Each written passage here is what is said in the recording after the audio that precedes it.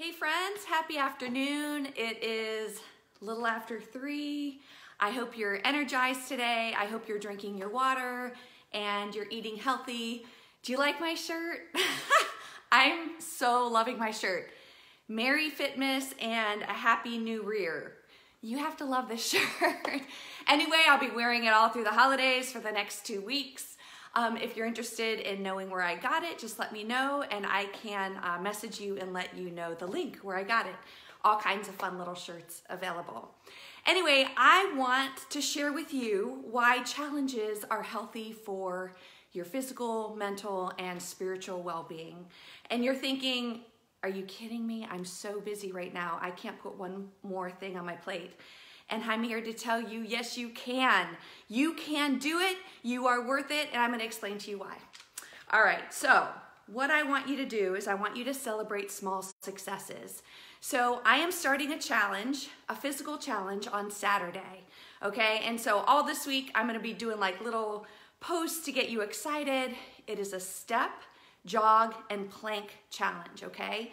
I have a fitness group on my Quick Fit Facebook page. I have a challenge group. So if you are interested in joining us, a group of other people that are going to be doing it together, join my page and we are going to encourage and motivate and support each other because that's the only way to do anything, right? Is with each other. So number 1, why is it so healthy and good for you to do a challenge? Number 1 is it boosts your confidence. And who doesn't need that? Do something different or do something that you normally wouldn't do on your own. Challenge yourself. Boost your confidence. Number 1. Number 2, it grows your belief in yourself so you can strive to do other things that you normally wouldn't do.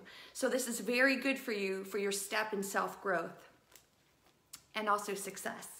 Number 3 is consistency. So consistency is the key to success because it helps you focus on what you're doing and it provides, you're doing powerful energy, purpose, and focus. And so it leads to success. So who wouldn't want to do something that will lead to your own success and no matter what you are striving to do?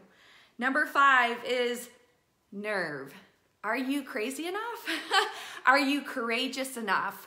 Are you brave enough to kind of take something on that you normally wouldn't do? Do you have the nerve to do it? My bet's on you. Come on, stand up, you can do it. Number 6 is happiness. Celebrating small accomplishments leads to happiness. So a small accomplishment being like a challenge, like a 10-day challenge. Make yourself happy, accomplish something, celebrate the small stuff. Number 7, shared celebration. Lifts up our emotions, and when we can take part in something with other people and celebrate with other people, it makes us happy. So let's do this challenge together starting on Saturday.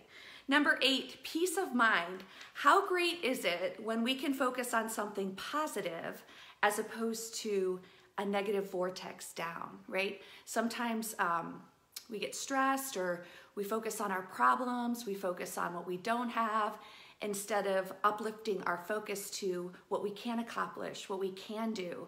And so having a challenge in the forefront of your mind will keep you in a positive way, working towards something that you want to achieve. And that's a really good mindset to stay in. And finally, number 9, you know, it's always great lifting someone else up, right? When we can help someone else, it lifts us up as well.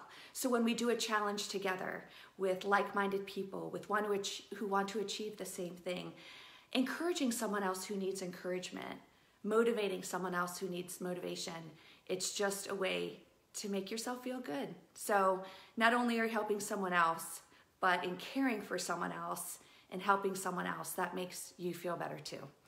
So anyway, those are my tips on why a challenge is good. I want you to join me on Saturday for our step, jog, and plank challenge. To give you a little more information, it's going to be 10,000 steps a day, 10,000 intentional steps. We're gonna jog for 5 minutes. And I know 5 minutes, if you don't run, 5 minutes is doable. If you do run, I'm giving you a little bit of a break. And plank, we're doing low, high, right and left planks, okay? We're gonna challenge you, we're gonna make you stronger, 10 days. We can do it, we can do it. We're gonna get you through the holidays stronger and with purpose. All right, you guys, have a great day, be energized, make good choices.